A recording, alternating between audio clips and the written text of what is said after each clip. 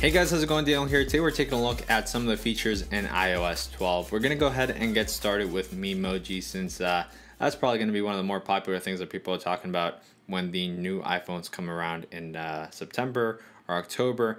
And yeah, so to get to that, you go to Messages here, and then you go to your usual Animoji spot, and here you'll find a new little plus icon, and there you can add a new Memoji. Here you can see some that I created, so that's me right here, and then this is me trying to make some type of Lincoln type of thing, and then the same thing with a hat. So the cool thing here is that if you have one that you like, you can actually duplicate it and edit that, but let's go ahead and make a new one. And here you can choose any skin color that you want. Let's go with just normal human skin color.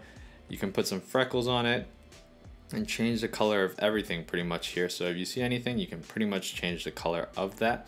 You can choose your hairstyles, and you can see there's a lot of different types of hairs, and I think there's more hairstyles for women than there are for men right now.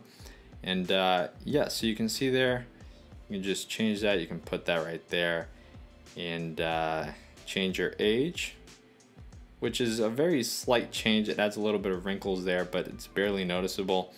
Here you can change your chin, which let's go with that. And moving on to the eyes here, we can choose the eyes, eyelashes, and I'm kind of just going over it because there's really no point. It's just trying to show you guys how it's able to customize everything. We got different types of brows. Let's go with the nose and lips here. Oh, this is not turning out very nice. Let's see here, ears. You can choose larger ears, different types of earrings here. And you can change the color of that as well. Facial hair, so you can put beards. And yeah, it's got a lot of different styles where you can pretty much make a bunch of different things. And I'm sure people will find out different ways to make cartoons, and you could probably make someone that looks like Mario in this. And you can see it detecting my face from all the way over there, and you can see it gives you a little preview there. When I move my head, it kind of moves there. You can choose some glasses here, and you can change the color of the frames and the lenses and the opacity of the lenses, which is kind of cool. And the headwear, so you want to change the hat, and it has a bunch of different styles, which is pretty cool.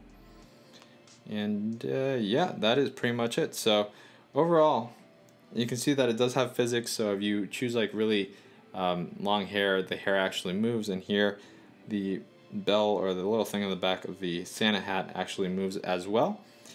And yeah, you can see it right there.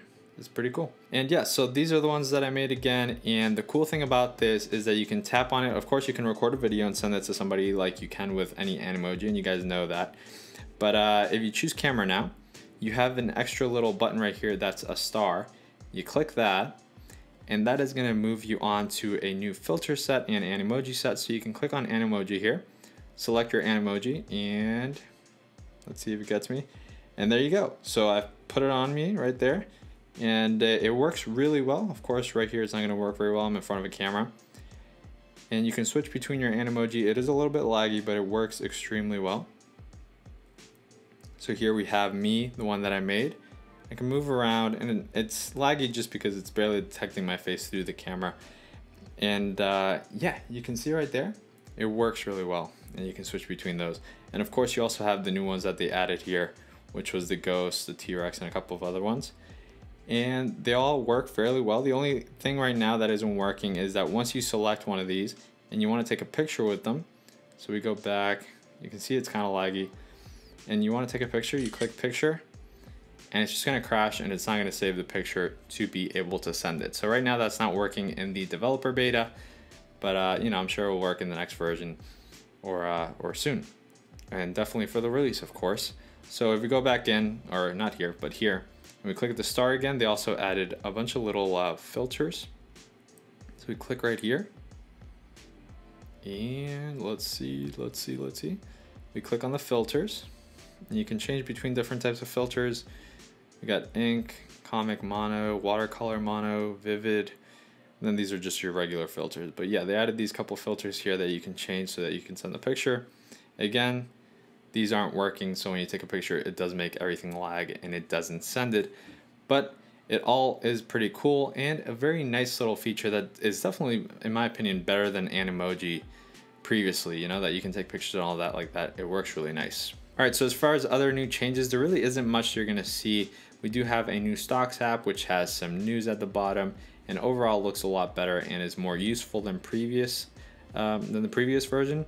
We also have the voice memos app, which will now save all your recordings to iCloud, which is great.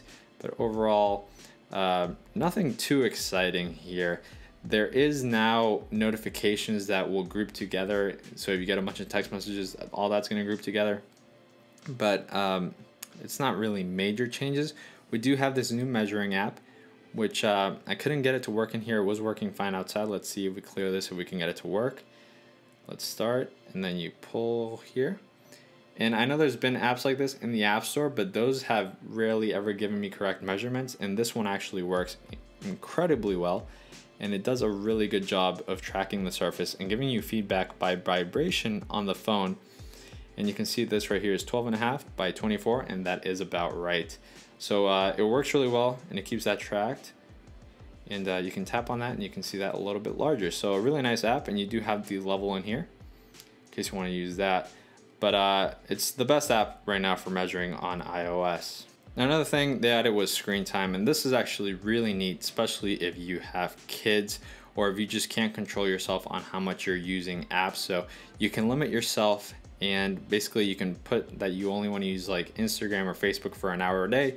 Once you reach that hour limit, then you will be blocked from the app or told to get off, and you can't get back on it for the rest of the day, which is great. And this is going to work across iPad, iPhone, and not iMac, but it will work across iOS devices, and it'll help you kind of manage your time and prevent you from, you know, using Snapchat for 2 hours or anything like that, and limiting yourself and, you know, improving your life to a certain degree if you've let your phone take over. Now, I did check, and we don't have any new tones or anything like that that I could see, which is unfortunate because I would have liked some new tones. As I mentioned before, we do have the new wallpaper that you saw in the background. But aside from that, guys, that is pretty much it for this video. There's a couple of other new stuff, but these are the main things that I kind of wanted to go over because I liked myself. Ooh, and I almost forgot, one of the other cool things that I actually really like was that they updated FaceTime. Now you can have group chats with up to 32 people. And here, I'm going to start a FaceTime, and you're also going to get that little star icon right there in the bottom left, and that's for effects. And all right, so you can do Animoji here, and you can have your memojis right there, and you can actually put them on. It's going to be a live effect in the video, so if you're in a call with other people and you want to put that on, it's going to work really well.